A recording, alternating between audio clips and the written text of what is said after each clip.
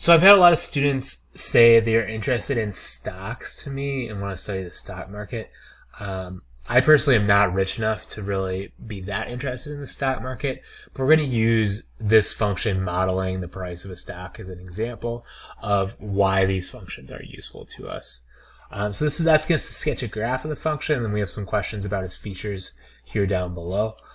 Sketched doesn't mean like you need point for point exactly how the graph should look, but it should capture the maximums, the minimums, and the key features, any zeros, so on and so forth.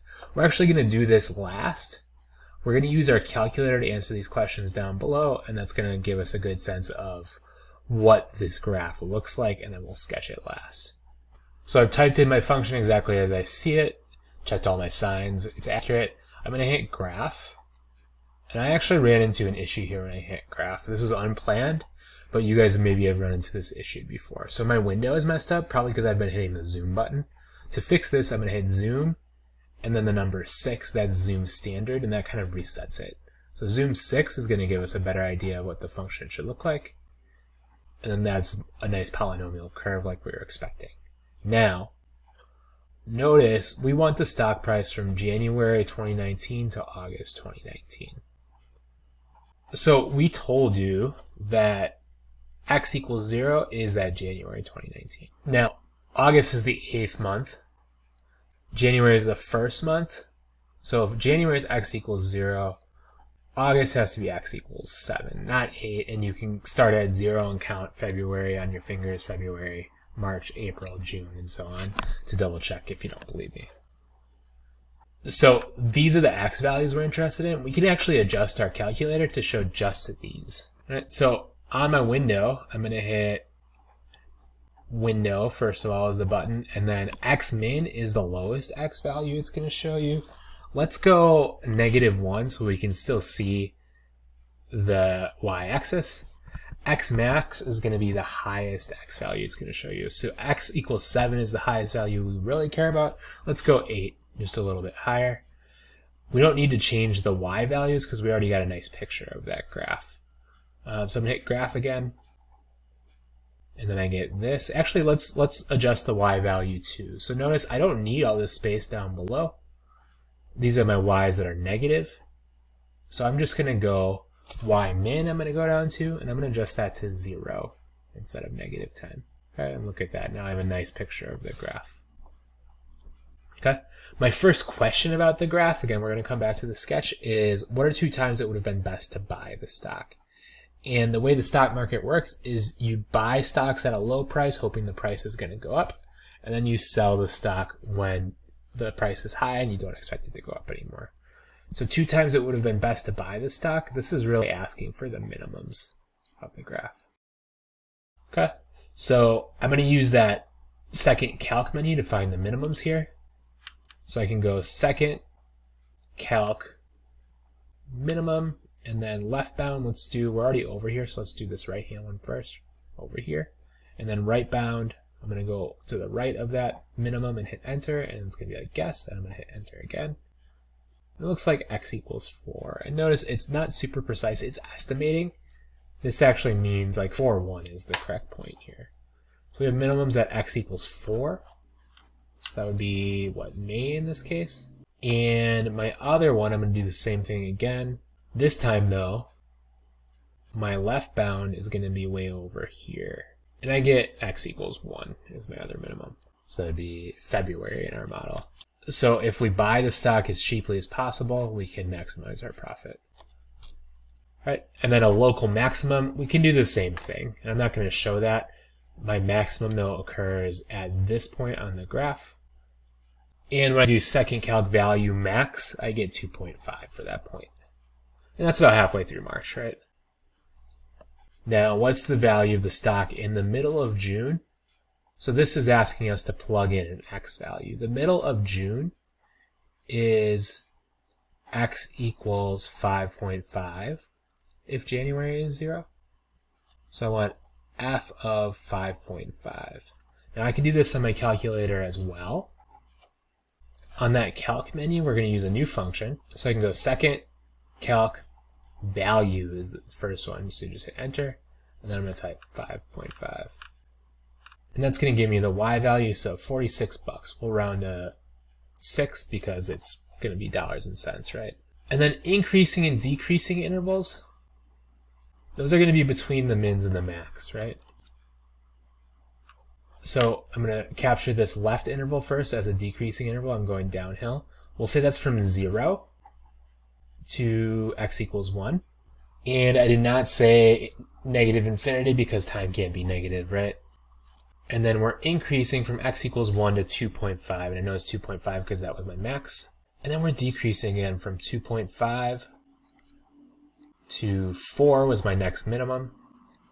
And then we're increasing again from 4 to infinity. And then my last question is what happens to the graph as time continues to pass? So when we look at it, and the graph just seems to go up and up and up forever. This is called end behavior of the graph, and the way we can write this down is that as x approaches infinity, so x gets really, really big, this is a mathematical way of saying that with a little arrow, I can say f of x also approaches infinity. Okay, what that means, right, is that my stock price based on the model goes up forever, and I should hold that stock forever, right? It's a good value. All right, let's sketch the graph and let's capture what we have here. So here's my sketch. Notice it's far from perfect, but I did make sure my scale was such that I use most of the graph, and I did make points for my maximums and minimums that I found before. And then I try to make my graph go through them, just so I can get a sense of what it looks like. Again, it's pretty ugly, so yours, it's okay if yours is too. All right. We're going to talk a little bit more about this idea of end behavior before we move on. All right, so it turns out that the end behavior of a function is related to its degree. So any even degree function, such as a quadratic, sort of behaves like a quadratic. So notice both ends of the quadratic function go in the same direction. And the way we're going to write that down is by saying as x goes to infinity, so as x gets bigger and bigger in a positive direction, f of x goes to infinity. So that's saying this means x is getting bigger and bigger. This means the graph is going up and up forever.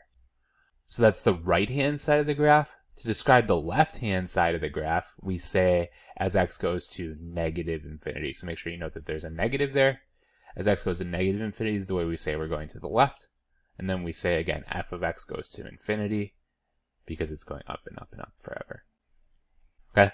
Now, if we slap a negative on this function, it flips the function, right? So it opens down instead. That's something you guys are familiar with. Then we still use positive infinity and negative infinity to describe the left and right hand side of the graph, right? So that's these guys. But now we say that each end of the graph, so f of x, goes to negative infinity. So that's how we describe the end behavior of this quadratic. We're only talking about it now so we can compare it to other functions, because really it's not that interesting, right? It goes either up forever or down forever. Now a cubic function, so cubic is x to the third, so an odd degree function, well, their graphs look a little bit different. So notice now the end behavior of these graphs that I've drawn are not the same on either side, right? So either it's everywhere increasing if my coefficient is positive, or this graph is everywhere decreasing if my coefficient is negative. It's just like slope, right? So this one has positive slope everywhere, this one has negative slope everywhere. So we want to talk about the end behavior of the graph again. So I'm going to say for my top graph, as x approaches infinity, so that's the right-hand side of the graph, f of x also approaches infinity. So that's how we say it's going up forever in the positive direction. And on the other side, I'm going to say as f of x approaches negative infinity, so the left-hand side of the graph, sorry, as x approaches negative infinity, f of x also approaches negative infinity. So that's how we say the graph is going down forever. And then if I slap a negative in front of it, these sides flip, as you can see in the graph. So the graph is a mirror image of the positive version. Then notice on the right-hand side, I'm going down forever. So f of x is now approaching negative infinity. And on the other side, f of x is approaching positive infinity because we're going up. Okay. So this is, again, it's called end behavior of the graph, and it depends on the degree of the exponent. And as we see, if you look through my examples down here and just label them even or odd, this relationship is consistent no matter how big that exponent gets. So here we have a 7th degree polynomial, has the same end behavior as a 3rd degree polynomial. Here we have a 4th degree polynomial, has the same end behavior as our quadratic examples. So you're going to continue to develop that relationship in some practice problems here in a second. Here is your main idea. It is just that if you're interested in the end behavior of one of these graphs, you need to look at the term with the highest degree, and then compare that to either a quadratic function or a cubic function.